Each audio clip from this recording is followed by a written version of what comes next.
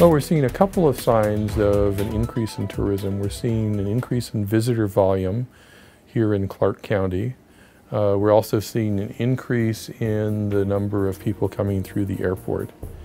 And we're seeing an increase in gaming expenditures.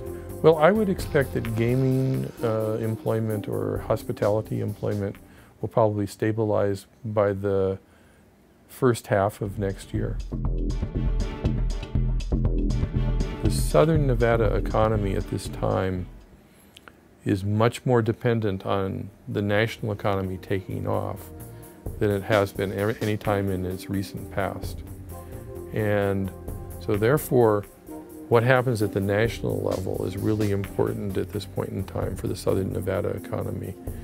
We're not going to see a resurgence in home building to bring us out of this weakness in Southern Nevada. We aren't going to see diversification in other industries happen rapidly. So the only thing that really can bring us back at this point in time is tourism and gaming.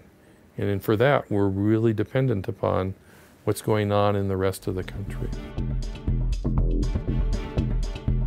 Well, diversification isn't something that happens quickly. It's actually something that mostly happens on its own.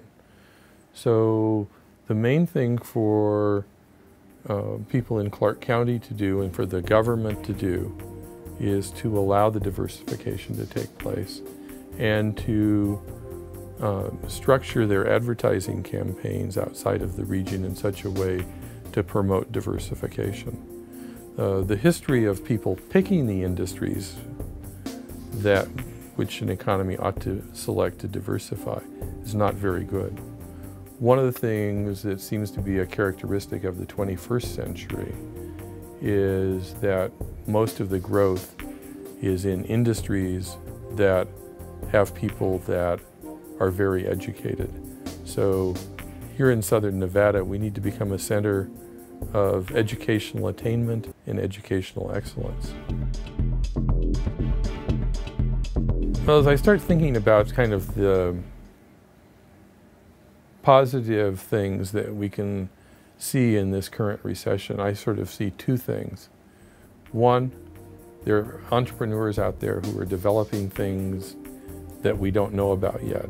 And some of those entrepreneurs are going to recreate the future for us in ways that we don't know and will probably be very profitable for the region.